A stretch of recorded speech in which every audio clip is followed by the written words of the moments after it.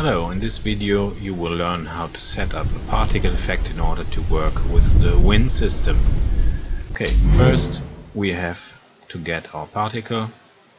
Like I click in the scene and this is our particle here.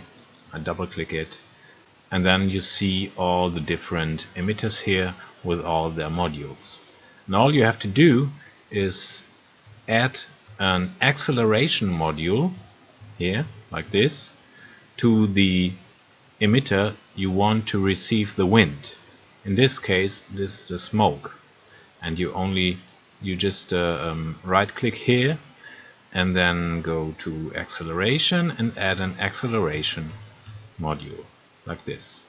Then inside of the acceleration module you click on it and then you open all the settings here.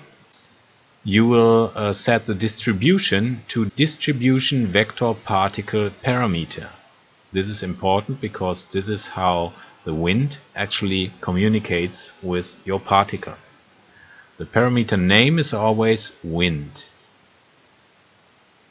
And then you scroll down a bit and there you see the parameter modes. You should set them to DPM direct. Okay, always in world space should be turned on, and there you go. That's all. Then when you press play, you will see that the wind actually has effect on your particles.